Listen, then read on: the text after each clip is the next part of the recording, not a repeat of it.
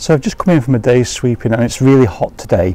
It's about 22 degrees and I wanted to make a short video because I noticed something today which I get more or less every year, and it's a very common issue.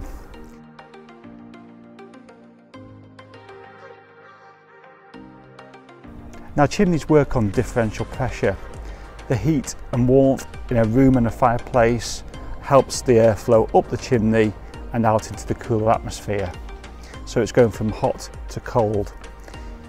But at certain times of the year, particularly spring and summer, the temperature outside is usually a lot warmer than it is inside.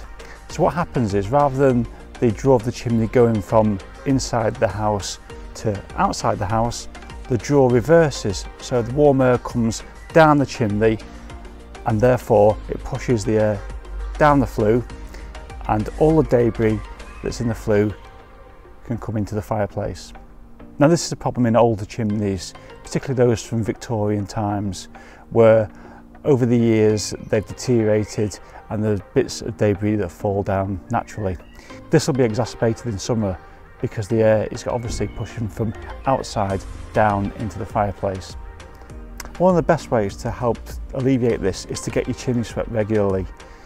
Obviously bits will fall down in between sweeps, that's quite understandable because chimneys do deteriorate with age, but the sweeping process means that the debris can come down in a controlled way. So I hope this little video is useful.